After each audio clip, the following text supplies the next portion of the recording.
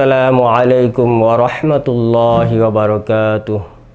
সুপ্রিয় দর্শক, দেশ ও দেশের বাহিরে যে যেখান থেকে এই অনুষ্ঠানটি দেখছেন, আপনাদের সকলকেই বর্ণ টিভির পক্ষ থেকে জানাই আন্তরিক শুভেচ্ছা ও অভিনন্দন। আর সঙ্গে আছে আমি মুফতি ইনআমুল হক আশরাফি। প্রিয় দর্শক, আজকে আমি আপনাদের সম্মুখে আলোচনা করব লা হাওলা ওয়ালা কুওয়াতা ইল্লা বিল্লাহ, এই দোয়াটি পাঠ করলে কি হয় বা এর ফজিলত কি। প্রিয় দর্শক, হাদিস শরীফে রয়েছে এই দোয়াটি পাঠ করলে শয়তান দূরে সরে যায়। তাই শয়তান তাড়ানোর হাতিয়ার হচ্ছে এই দোয়াটি, লা হাওলা ওয়ালা কুওয়াতা ইল্লা বিল্লাহ। এই আয়াতটি পাঠ করলে শয়তান আপনার কাছ থেকে অনেক অনেক দূরে চলে যাবে। তাই শয়তানকে তাড়ানোর জন্য আপনারা এই আয়াতটি পাঠ করতে পারেন সর্বদা। আর যখন আপনার মনে শয়তানি কুমন্ত্রণা আসে, তখন আপনি এই আয়াতটি পাঠ করতে পারেন। প্রিয় দর্শক, এই বাক্যটিকে জান্নাতের দনাকারও বলা হয়েছে, অর্থাৎ সমস্ত ধন সম্পদের গচ্ছিত অংশ হচ্ছে এই আয়াতটি। সুবহানাল্লাহ। বিশিষ্ট সাহাবী হযরত আবু মুশআরি রাদিয়াল্লাহু তাআলা আনহু হইতে বর্ণিত, তিনি বলেছেন যে আমি এক সময় রাসূলুল্লাহ সাল্লাল্লাহু আলাইহি সাল্লামের সাথে ছিলাম। রাসূল সাল্লাল্লাহু আলাইহি সাল্লাম আমাকে জিজ্ঞাসা করলেন, আমি কি তোমাকে জান্নাতের ধনভাণ্ডারের সংবাদ দেব না? আমি বললাম, ইয়া রাসূলুল্লাহ, অবশ্যই দিবেন।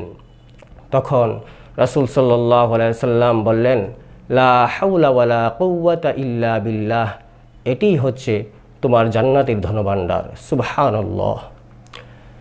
আপনার মনে হয়তো প্রশ্ন জাগতে পারে বা আপনার মন হয়তো ব্যাকুল হয়ে আছে যে আরবি এই বাক্যটির মধ্যে কি অর্থ লুকায়িত আছে।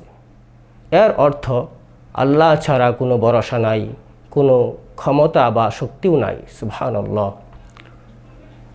আল্লাহ তাআলার প্রতি এতটা নির্ভরশীলতা আর অন্য কোনো দোয়াতে আছে কিনা তা আমার জানা নেই। এটি হলো মওলার কাছে সব কিছু সমর্পণ করে দিয়ে নিজেকে হালকা করে ফেলার একটি দোয়া। তিরমিজি শরীফের এক হাদিসে এসেছে, রাসূল সাল্লাল্লাহু আলাইহি সাল্লাম বলেছেন, যখন কোনো ফেরেশতা জমিনে আসে তখন এই আয়াতটি পাঠ না করে আকাশে যায় না, কারণ শয়তান যেন ফেরেশতাদের পিছু না নিতে পারে।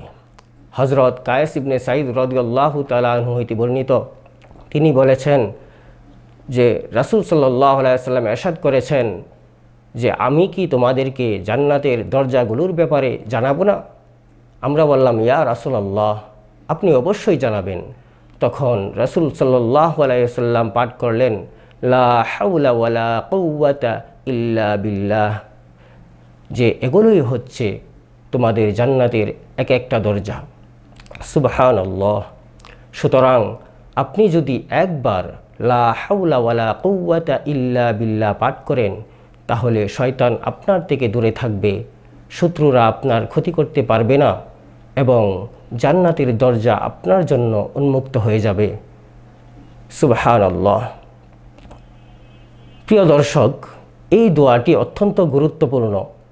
অধিক নেকির ভাগীদার হওয়া যায় এমন একটি নিয়ামত। আল্লাহ রাব্বুল আলামিন আমাদের সকলকেই এই আমলটি বেশি বেশি করার তৌফিক দান করুন।